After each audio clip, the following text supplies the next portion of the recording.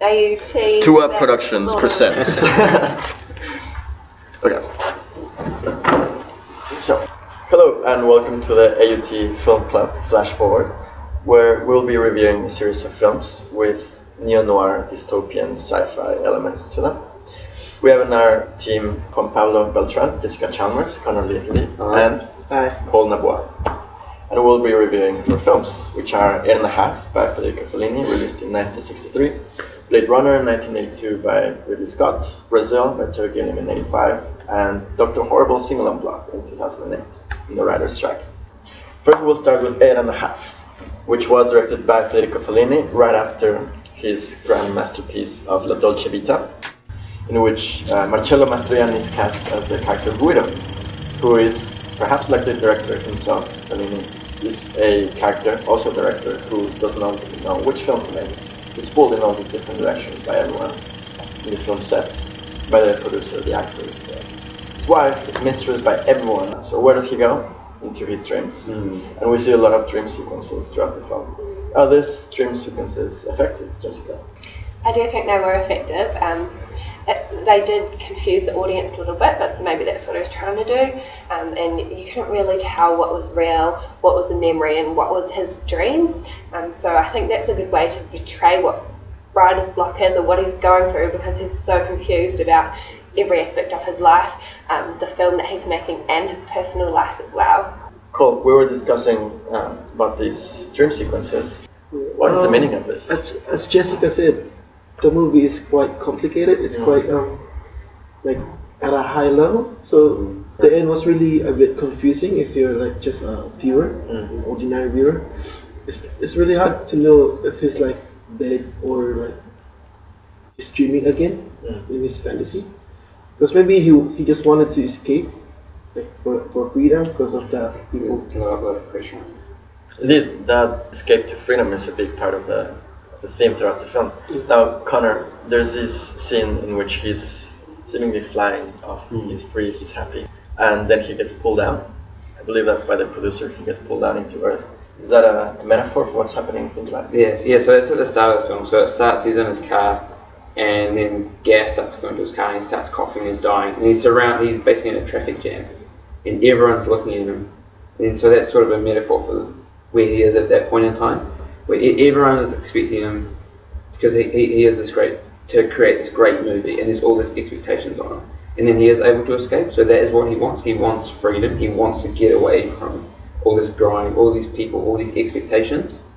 And then when he thinks he is free, when he thinks he is flying away, as you mentioned, he is pulled down. He is dragged back down to earth. And that is a theme throughout the film, that whenever he is going through these moments, he does escape. And that's how he said at the end. We don't know if he did sort of kill himself, because that is the sort of catalyst of it, where he is wanting to escape, but he's just unable to. Yeah, so it could be part of his dream that he imagines killing himself, which is the escape from everything, or possibly all the pressure actually got to him, and he was like, "Yeah, I'm done."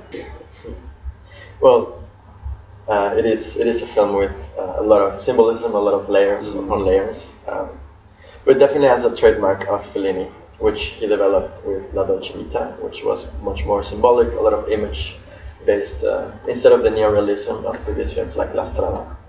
And it has that very Italian style of the times, which is where they make everything flow a lot, because they don't actually dub, they don't actually record audio on the set, they do it post-synced.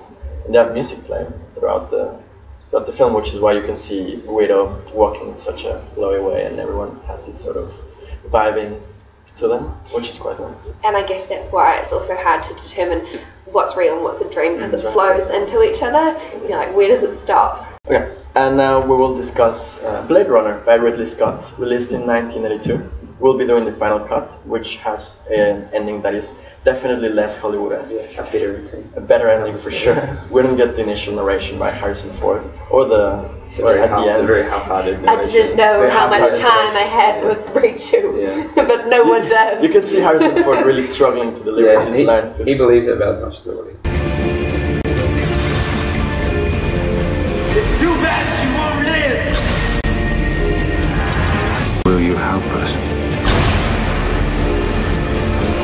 seems to be the problem. I want more life.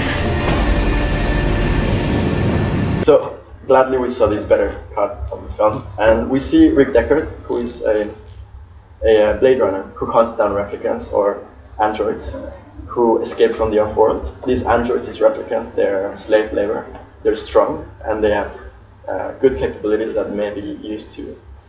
If they develop feelings of self-awareness, perhaps they will rise against humanity. They're only given a 4-year lifespan because, like you said, they are strong and they do look like us. So what would stop them, if given a human lifespan, what would stop them from overcoming us? Which seems to be the reason why the creator of them, Tyrell, did this. But it does contradict at the ending because the replicant saves him in the end, and he has empathy towards humans. Yeah, which is something that would contradict the typical robot stereotype. Yeah, like they're going to take over and kill us all. Yeah, exactly. Yeah, that's what we're told. And whereas the contradiction is the robot seems to be the one that shows the emotion, whereas the creator, Tyrell, is the robot. Yeah, exactly. The one that just gives him a 4-year lifespan and he just churns them out continuously, and uses them as slave labor. And we don't even know if he is a replicant, but he seems to be acting in the stereotypical way that we believe one of them would have. What do you think of this 4-year long run for their lives, and is it fair for these replicants to live for so little, for so short a life? Well, that's sort of one of the main ideas that the film brings up.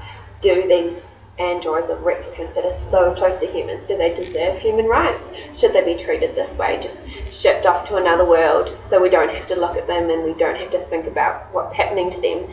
But technically they're so close to humans and they would even develop empathy if they live that longer reminds than us 4 years. of another thing which is a big theme in the book that is based on by Philip K. Dick, Do Androids Dream of Electric Sheep? There's a lot of animal imagery there, and a lot of symbolism that's not used as much in the film, but it relates to whether androids, replicants, should have rights, just as much as animals perhaps do, because they seem to show empathy and intelligence and relationships and love. So we see that these androids, in fact, they don't have any rights. They can be killed after 4 years. So, Connor, what do you think of Angel's character? Well, because Angel was the one that seems to sum up the replicants best, because we are told that they have no emotion, that they're physically strong, that they if left to live they could take over, which he does display this by killing Tyrell, the creator, the one that gave him this kind of cursed life, you would say. And then when given the chance to kill the main character, Rick Deckard, he has no reason to, because Rick Deckard even killed one of his closest replicants. He did save him. He displayed emotion, he displayed intrinsically like a soul, something that a good human would do. Yeah, and it's like, who is the good guy here if he's the one saving the human? Exactly. And the androids are meant to be the bad ones. Exactly. Yeah, and it completely contradicts what every stereotype regarding robots are. They're meant to have no emotion, they're meant to be cold, kill humans on sight, blah blah blah. They're going to take over the world. Yeah, exactly. But in fact, the only test that in the film, in the book, they have for seeing who is a human, who is a replicant, is the empathy test. The empathy test, and we can see that perhaps Angel at the end of the film would pass this test because he develops a deep sense of empathy. And if you were to judge everyone on that film, you would probably get it wrong regarding who is a replicant and who is a human. Do you think this imagery of gritty, cyberpunk, futuristic is effective with cultures combined? I think if it's in the movie, it is effective, and it really did. Well, for their time, it does look futuristic, and it's a successful one. I think Which it's in 5 years' time, so it's kind of scary to think that we're going to have. We're getting really close to that. Yeah. I mean, you see those huge buildings, you see the talking billboards. And there are robots now that can simulate empathy as well. Yeah, I'd say that differentiates those robots. The ones in the film is that they look like robots. We know, Yeah, exactly. But whereas these ones in the film look exactly like humans, but they're just not afforded the same rights as humans. They're not treated the same. And even though we've said all this stuff, maybe they should have rights. How would you actually feel if they were living among us? Exactly. Yeah. It's hard to think Yeah, about. it's easy to say removed from the situation, but whereas if they were in a society, whereas they are stronger than you, you know, they would threaten your way of life, which is why they have been given this 4-year lifespan, sort of to stop them from being the dominant race. That's right. And that's why this is one topic that will remain very useful for us in the coming years as technology progresses and we develop more human-like androids. Yeah. For our next film, we'll be reviewing Brazil, directed by Gilliam, came out in 1985. This is a very strange film. There's a lot of metaphor, a lot of elements alluding to bureaucracy mainly, the powers that autocratic, tyrannical governments may have on their populations, and a lot of dots. This way. It's about flights of fantasy and the nightmare of reality. We're all in this together. Terrorist bombings. So at this scene we watched a character, a bottle, getting abducted by a couple of officials. Wrongly as well, which sets up the whole film. And now it seems like they didn't even care about getting this innocent guy. What does it say about the population in this film? Wow, it kind of shows you how little they care for for human life. It doesn't really mean much to them. Like later,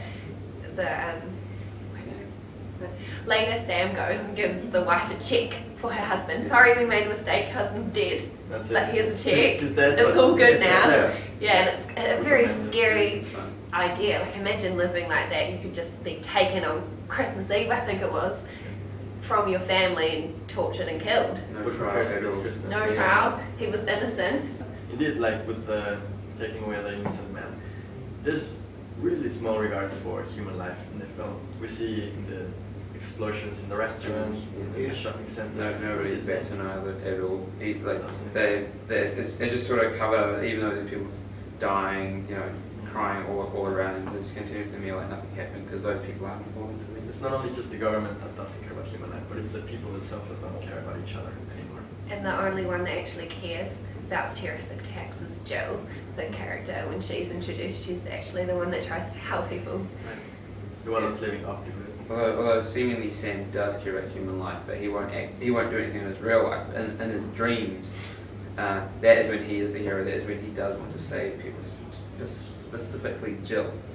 Like Ed and a Half, Brazil has a lot of dream sequences as well, in which Jonathan Pryce's character of Sam is unlike his real life character. He's a hero. He's got angel wings, he's got the armor, he's fighting off giant samurai monsters. He's rescuing his love of his life, Jill, who he hasn't met yet in the film. And he's a hero. Now, in real life, he's not. He keeps his head down. In fact, he's being controlled by his mother, who may be a metaphor for the government. Right? Cole, what do you think of the mother's character on Sam? I think she's also, as you said, personification of the government, and she controls his son because she's this rich, she's this powerful. Remember when she walked into that operator thing and it broke? She just doesn't care and hits the card as well. Yeah. Yeah, when I think he tries to take the bag or something, and then she actually refuses. Oh yeah, that's right. Yeah, she's also very materialistic, eh? Yeah, getting her Just face. cares about her face, and it's like, is the world going to come to this? And her friend dies from plastic surgery or some weird acid, some acid or something that the doctor was putting in her But face. she never seemed to be sad about it. Just before dying, she was like, She "Oh was yeah, all good. my face looks horrible, but there's a new treatment. It's going to be good. The doctor says it's fine. Doctor says it's fine. Ends up dying. Yeah, I think the lack of caring about human life is best summed up by Sam's friend Jack when he goes to visit him.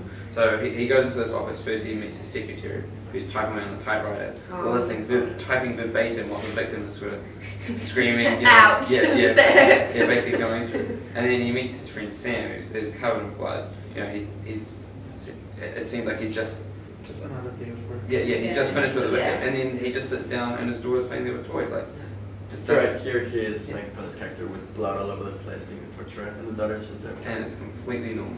Yeah. Completely normal. they're just ignoring the fact of what they're actually doing. They don't care that they're torturing somebody. It's just work, you know. One other thing that we didn't mention: the other hero is actually Tuttle, the one that the government is meant to get, but they accidentally wrote Buttle thanks to the dead fly. So he escapes, and then he kind of saves Sam a few times, and then after he does, he kind of swings away like Spider-Man, which is one of the. That's Robert De Niro's character. Yeah. Which he seems to be like Joe. They both seem to be kind of free in a way. They both live off the grid, of the dark world. And the end in his fantasy, Robert De Niro comes and saves him, right? That's right. When he's being tortured, they all come and they're like, "We're here to save you." Or does his best to save him. In fact, the saving sequence is part of. At the end, you will realize that it's actually all a dream. Yeah. He did not get saved, in fact, by him, because this character of Tuttle was actually killed by a very direct metaphor for bureaucracy. He was literally overweighted by paperwork. Great way to die. Well, because how I was saying the end, I don't know what you guys think, but it looked like it could have ended on a happy ending. Because he gets with Jill, that is what he sort of dreams of the entire film. And then it's happy, and it could have ended then.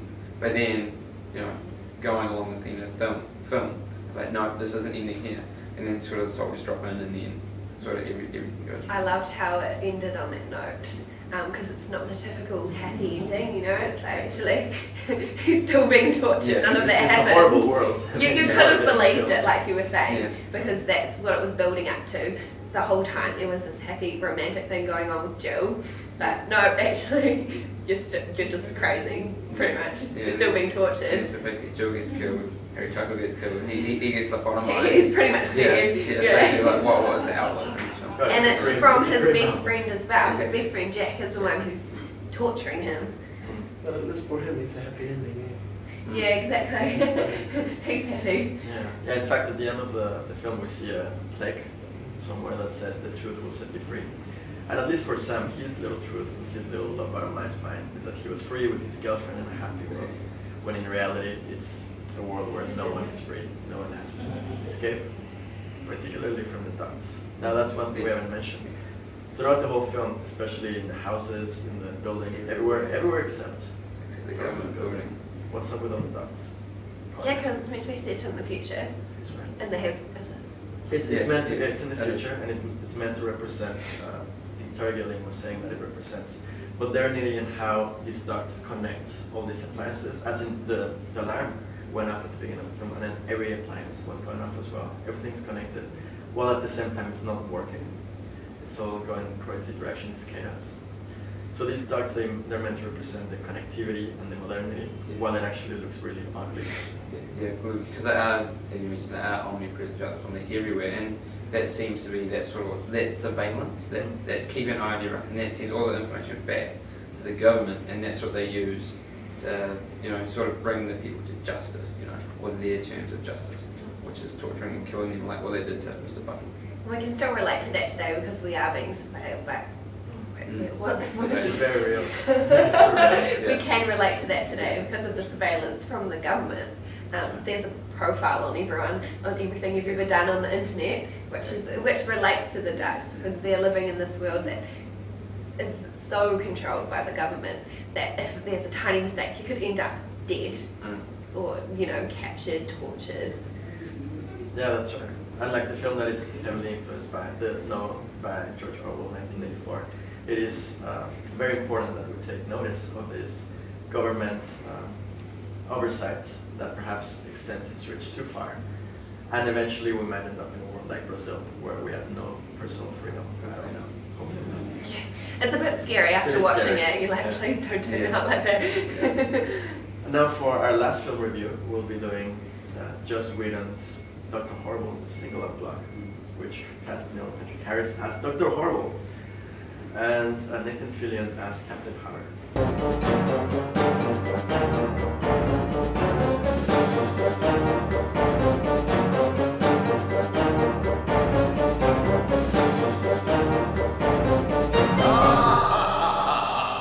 It is a very lovely 40 minutes film, which was done in the 2008 writers' strike. There was no writers, and Joss Whedon decided with his friends to just shoot a little fun musical film. What do you think of the musical aspect Cole? I think I love the music. I love the way it's made. I love the concept of it, like the concept and stuff. How they blend with each other, different lyrics, but still harmonize between the two, Dr. Hobo and Penny. Yeah. How they managed to do that sweetly. Yeah, that was really clever. Yeah. And the laundry, when we're in the laundry, Dr. Hobo's, that was Billy. Billy. At that time. It's the alter ego of Dr. Horrible. How he was expressing his feelings through song instead of just thinking of it or. Yeah, well, because he, as you can kind of gather, he's unable to express his feelings through words because he's assuming he's seen it a lot, but he's never been able to say something to it. But and he kind of goes into a dream sequence because he's able to sort of sing to it, and that he's talking to his kids into it all in the sequence, but then in real life, he's probably just standing there, just staring at it, weirdly. Just staring into the distance. Yeah. Just like Indeed, that relationship itself, Penny with Billy, is a big part of that relationship is a big part of the film. Mm-hmm. So you have Dr. Horrible, and that's the villain. I mean, his name's Dr. Horrible. He wants to be part of the evil League of Evil, headed by a bad horse. It's an actual horse, and so he's evil, but by name. And you see that he's evil because his occupation is being an evil villain. But all his actions seem to be quite good. And in fact, we see through his alter ego, that Billy, when he's talking to Penny, that he just wants to find true love.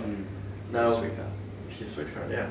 And then Captain Hammer walks in, and he's this big archetypal hero. Yeah. He saves the day and all of this, but actually he seems to have. he's actually a dick. Yeah. He's not a typical hero. Well, physically he is, but he's extremely superficial. So it's like stereotype is reversed there. Yeah. And we relate to the bad guy. So cool. Indeed we watch Captain Horrible lose his last shred of humanity when Penny dies along with Billy, the soft side of Dr. Horrible. Now, there's a lot of comedy in this. I mean, it is a musical comedy, and you find it entertaining. Did you like it? I found it insane. I mean, he's not the typical evil character that you see every He's time. got a right? blog. Yeah. He's even got the sweaty best friend. Yeah, that's right. He's cute. You just want to be like, oh, you want to be evil. That's so cute. Honestly, I thought it's gonna be like boring class again, boring movie that we're gonna watch. But then, Sorry, Paul. Yours, not mine. I just thought that one, but then it turns out to be fun and really wakes me up. Yeah, the movie caught my attention that time. It's very different from the dystopian things that we've been used to watching, and it's not hard to figure out like the other ones. What is real? Yeah, although the ending was a bit not disappointing, kind of depressing. The thing about the film was a lot more uplifting, whereas the other ones like Ridley were kind of like trying to break you down. Yeah. I like unhappy endings. It is, but it seems like the ending in Dr. Horrible is slightly more cheerful, at least. I mean, and when you do see. Well, he got what he wanted in the end, didn't he? Yeah. That's what he wanted the whole time. He managed to get it. Even if he lost part of his goodness, or all of it, at least he's maybe all of it. All of it. At least he's there with that horse. And you have to give a lot of credit to the writing for making, the archetypal bad guy, good guy, to really question who is the hero, who's not the hero. And you pretty much hate the good guy. Yeah. The right. bad guy is definitely more enduring. You are sort of. You're lucky one to watch it more than the good guy. Yeah. Okay. So, thank you. That was our film review. And Juan Pablo Beltran, Jessica Chalmers, Conor Ridley, and Cole Naboa, thank you. And would appreciate a name greatly. Have a nice day. A. How did you do it? A little A or a plus. No, that's like a triangle. I can go a plus sign. Yeah, there we go. Right. A plus, A plus. Yeah, no, that's good. Well, thank you. We're not going to see that. Okay. We're not gonna see that.